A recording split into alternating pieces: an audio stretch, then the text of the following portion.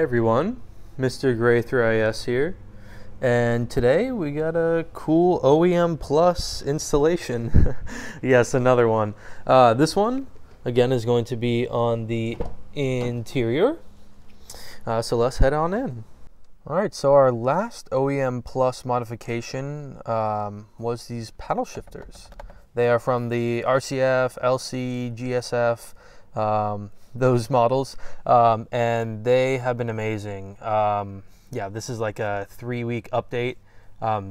Definitely bigger, definitely clickier, and they are just, the aluminum is so, it's so fun. It gets hot when it's hot, it gets cold when it's cold. I love it. I found myself using them more now that I have these ones, because they're fun to use. So today's modification, OEM Plus, like I said, is another OEM part from the RCF, LC, GSF, and as you can see, it's the switch push to start. So people also call this the premium, slide it out here, premium start button. This is what it looks like. It's aluminum, just like these paddle shifters. Nice and clicky, and it is a full replacement from the original. So here's a quick comparison on how they look. Yeah, this one is convex, while this one is concave. I think I got that correct. But as you can see, this one has a little bit of a different trim around it, and it just overall looks a lot nicer. So let's get into how you get this one out and get this one in. So step one is going to be grabbing this over your gauge cluster little hood and pulling it. So you evidently just get two hands behind there and you pull it back and out. It might be easiest to grab it from like back here. So I'll show you in just a moment how it looks. Okay, so fair warning, it's going to take a little bit of tugging, but as you can see up here, it's starting to come out. So you just kind of grab it from back here and pull towards you. So it pops out here, pops more out here, and this entire, from like here all the way around, is going to pop out. Also, to have this come out easier, it might help if you pop this down. You literally just grab it and pull, and then same with this side. Let's see if I can actually do it on camera. Just grab it and okay, and just like that, it pops straight out. There's a clip here, and then this just feeds into there, but it's now hanging down on either side, and it should make this come out a little bit easier.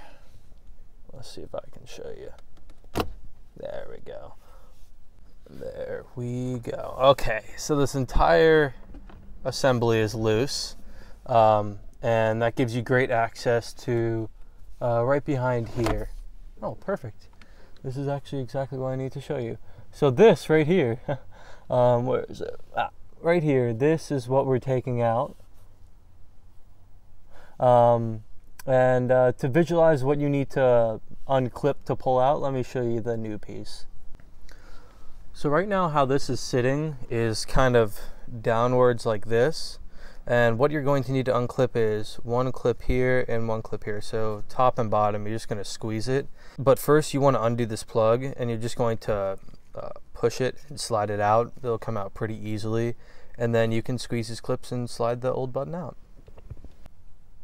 So on this clip, you just squeeze this part right here and slide it straight out, and then you can go ahead and squeeze those little clips I was telling you about before, and squeeze and then push. And once you push it, it should pop out onto the floor like that. But yeah, it should pop out, and now you have your old one out, and you just reverse the process to put your new one back in. So here they are side by side if you want a little comparison. Sorry if I seem shaky. I had my coffee this morning. That's how they look. This one's definitely premium. So pop your new one in. That's very satisfying. Plug your clip back in. That's also satisfying. And then just go ahead and slide this assembly right back on. You can see where you had to pull off. There were 1, 2, 3, 4, 5, 6 little spots that pulled out from. So yeah, that's what you're yanking off. And yeah, like I said before, it's going to be a little bit of a tug if this hasn't ever came off since the car is assembled. Oh yeah, just like that. Like you're cracking a back. There we go, and that's all in. You can check up here, seamless. Give it a little tug, it's in there. There we go, that's looking nice. So yeah, and then you just go ahead and push these back up on either side. Oh, there you go, that's one. And yeah, just do the same thing to the other one, and you're complete. And just like that, the install is complete. Out with the old, in with the new, and wow, wow, wow. It looks amazing. It definitely livens up the quality look of the interior. Feels awesome. Super clicky. Beep, beep. And yeah, it goes really well with these paddle shifters and with this silver on the L Lexus logo. I think it's a very, very good upgrade.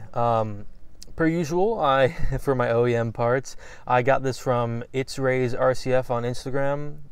He has great prices, very friendly guy.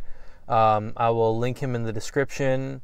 Yeah, feel free to hit him up and ask him for any of these. He has paddles, this button. He also has, which you guys will have already seen at this point, he has the fender flares, the RCF fender flares. Very nice. Yeah, he has a lot of OEM parts for the IS that are from the RCF, and he also has pretty much any OEM part you need or want. So hit him up. Yeah, and that has been the install. It's that easy. Thank you all for watching. If you have any questions or comments at all, put them right in the comments. Like this video if you liked it. Subscribe if you'd like to see more. I'm trying to build this 3IS community up, just like a couple other YouTubers. And yeah, we want to make a good community out of our 3IS people. So hit me up on Instagram at Gray3IS. And I'm always on there. I'm always on YouTube as well. So feel free to hit if you have any questions, you just want to talk. I'm totally down for anything, you know. It's a good community we have out here. Thank you all for your support. Thank you for everything you do. We have gained such a following in such a short amount of time, and I appreciate each and every one of you. This has been Mr. Gray 3IS, and I'll see y'all in the next one.